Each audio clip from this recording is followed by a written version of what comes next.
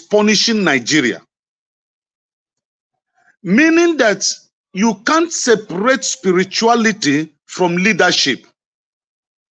You don't need to be a Christian or a Muslim to practice spirituality.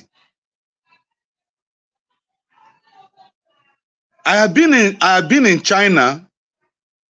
Yeah, they are not a Christian or a Muslim nation, but they are highly spiritual people.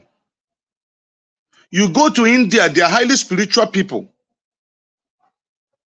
And so, for any person to say that spirituality has no contribution towards the advancement of the society, I did make a reference that day.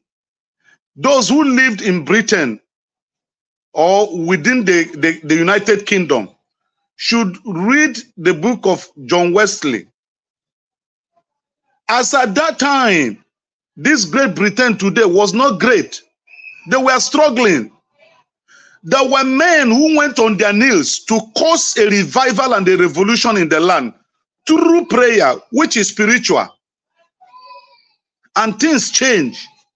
I remember one of the history books I read, that it came to a time that things were not moving well with the Great Britain. They have to come on the street and got those who were called witches and wizards and began to slaughter them.